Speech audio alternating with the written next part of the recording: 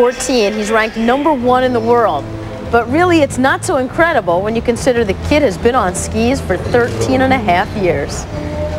Oh yeah, I grew up with a skiing family, the Bonifays. They got into skiing when it first started. Dick Pope Jr. They opened Cypress Gardens, 1943. I was 6 months, 29 days old when I started skiing, and my mom and dad taught me how to ski. I know I couldn't walk, but you don't need to walk to ski. I'm 14 years old and I'm in the 8th grade. I'm going into 9th because I'm on summer right now. Traveling around is just unreal. I love doing it. It's my first year traveling around on tour. Zane Schwenk, I'm staying with him, Jeremy Kovac, Scott Hussey. I'm staying with all these guys right now. They're the coolest wakeboarders that you can ever meet. Doesn't matter what my age is, I'm just like them. Everybody's a human being, so. You want to hear him giggle like a girl? No, please. Giggle like a little girl.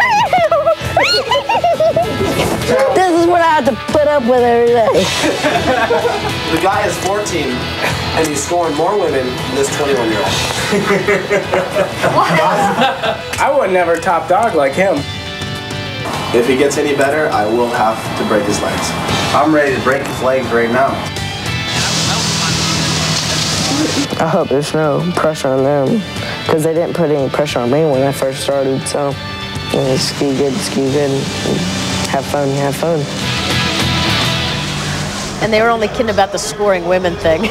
By the way, he's only been wakeboarding for 2 years, but he makes it look so effortless. He gets more air than anyone, sometimes 20 feet, and it might be because he's just so light. He hangs on and just flies. Yeah, he gets huge air. You can tell the other wakeboarders get along with him well from that piece there. They don't question his tricks, but they were questioning last night how he'd handle the pressure. He admitted that for the first time in his short life, he felt pressure here at the X Games as one of the favorites. So the wakeboarding world was waiting to see how he might handle the pressure in the final. Let's go to Doug Dunbar, Dave Benzel, and Camille Duvall at Roger Williams Park.